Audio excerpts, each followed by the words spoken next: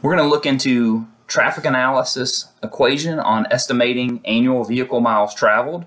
Our equation is the vehicle miles traveled equals the AADT times the length L times 365.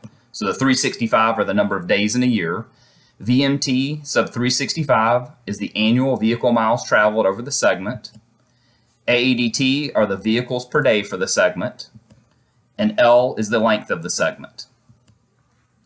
We also have an equation for the annual average weekday traffic. So the AAWT is equal to the total weekday traffic divided by 260, where AAWT is the average annual weekday traffic in vehicles per day. In this example, we're asked to determine the vehicle miles traveled, or the VMT, for a site with an AADT of 49,860 vehicles per day. We're told this roadway segment is 3.6 miles long. Our equation, the VMT, is equal to the AADT times the length times 365. Again, the VMT sub 365 is the annual vehicle miles traveled over the segment. The AADT is given as 49,860 vehicles per day, and the length is given as 3.6 miles.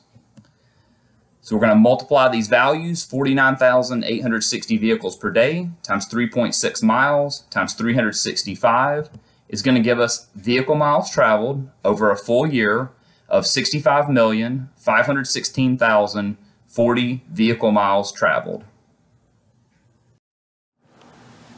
Looking at example 2, we're asked to determine the average annual weekday traffic for a site with a total weekday traffic volume throughout 1 year of 13,312,000 vehicles.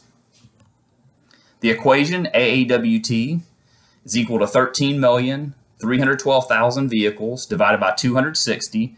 That 260 are the number of weekdays in a year, so that's where that comes from, 52 weeks times 5 days per week for the weekdays.